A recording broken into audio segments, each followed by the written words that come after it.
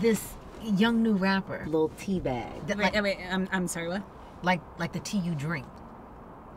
He likes tea. Are you sure about that? Yeah, they call him Teasy for short. Yeah. But you know what teabagging is, right? Girl, he's not drinking tea. He likes it with honey. Yeah. He likes his balls in your mouth. Come on. Oh, yeah, right. Okay. Oh. What? Oh, I'm gonna smoke this. Oh, no. What the fuck is this? Get that out of my face. Wait. Goodness Okay, sake, just put that back.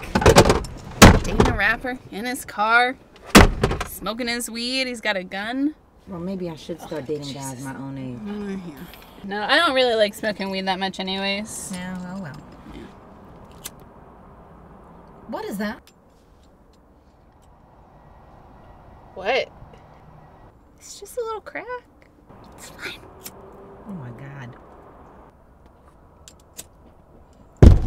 Oh my God. She is crazy.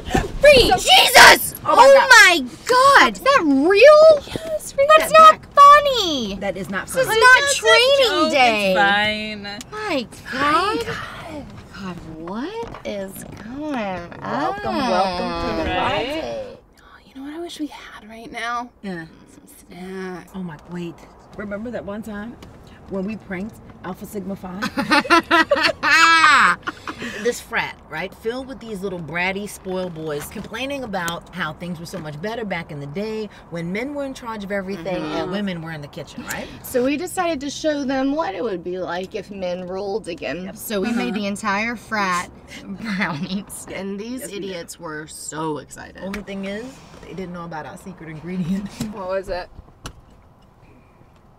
Our shit. They actually ate your shit? They loved every crumb of it. Yes, I will say that I am genuinely a good cook when I want to be. That's what they get for electing a reality star. Two terms. Like, they shouldn't be protesting Michelle. If anything, they should be protesting Trump for ruining everything for men. Like, what a jackass. I kind of feel like we should be thanking him for just fucking it up so badly. When I walk into Starbucks, I can't even enjoy my pumpkin spice latte anymore because every time I go to order it, I think about that whipped cream on top and that crazy little como. I just can't even stomach it anymore. Cheers to being women, okay?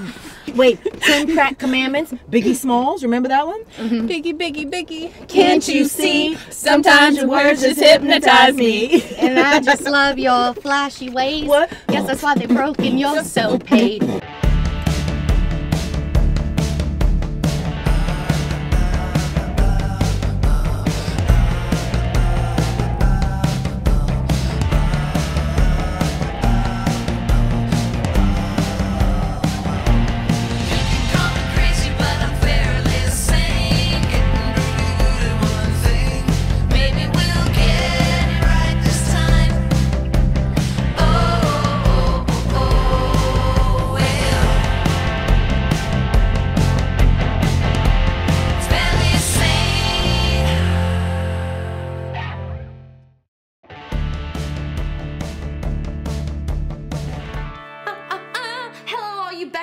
fans, it seems like me and Natasha are really starting to accept me now. And I get it. I totally get it. They've got this crazy bond from college, you know. Like, nothing brings two women closer together than college. You probably got drunk, made out in the bathroom a couple times, like you were just experimenting or a little confused, you know, maybe motorboated each other every now and then. I get that. We'll never have that bond. But how do I get a text? How do I get an invite? You know, I really wouldn't mind getting a text every now and then that was like, yeah, great pie chart today, Rebecca. Like, I want to show you my new power pantsuit I bought. Like, yeah, girl, show me that power pantsuit. Send me a Snapchat. Tell me about my bar graph. Like, I spent 25 minutes making it. I even color coordinated it for you. Tell me anything. Anything. Just let me be a part of this tiny little circle. Their friend circle is like a virgin asshole. Like, it is this big around, and I can't seem to find a way in. Yes, I know that sounds very creepy and predatorial. No, I do not care. Like, any action's better than none.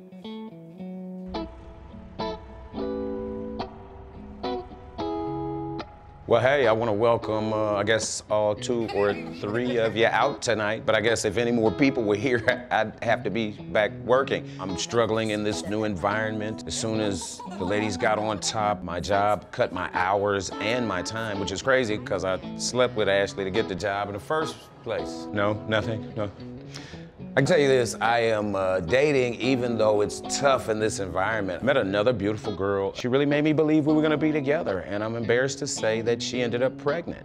She has the baby. In some kind of way, she says it wasn't hers. How does that happen? Okay, ladies and gentlemen, ladies, thank you for your time. My name is Gerard. I'll be here all week until Ashley cuts my hours some more. Thank you. Totally. All right, we've got the Mia Tasha special. No one makes a Mia Tasha like you. Because no one else knows what's in it, not even you. True. And I think I like it better that way.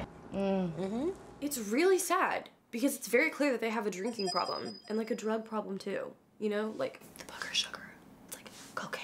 And the reason I know this is because, you know, my old college roommate, Allie, kind of had the same problem. We just kind of nicknamed her Alkie, and she loved it. She thought it was funny, you know. I wonder what she's doing now. I should probably call her, right? What do we have here? Something fun? Hey, cutie, what's your name? You want a Mia Tasha? Excuse me? Oh, it's a drink. Don't be so uptight. So, what's a dilf like you doing drinking alone on a Friday night? Dill. That would be a dad I'd like to... Don't scare him. And they scare men everywhere they go. And it is just so far past empowerment now. It is like, it's like evil empowerment, you know? Actually, I just like to spend a little time by myself right now. Thank you. Well, why don't I buy you an adult beverage, and then we can decide if that's what you really want. Actually, I can pay for my own drink. Thanks. Oh, is that right? Independent man. Don't need nobody buying his drink. So your wife must have a good job then. I don't need any woman to provide anything for me. And I also don't need your eyes looming over my physique. Ew. Here we go. Buzzkills. I can't stand it. I'm independent. Cheers to that. I can buy my own drinks. With my mom's money. Come on. I use my EBT card. I don't know. It's scary. I'm older and I'm scared.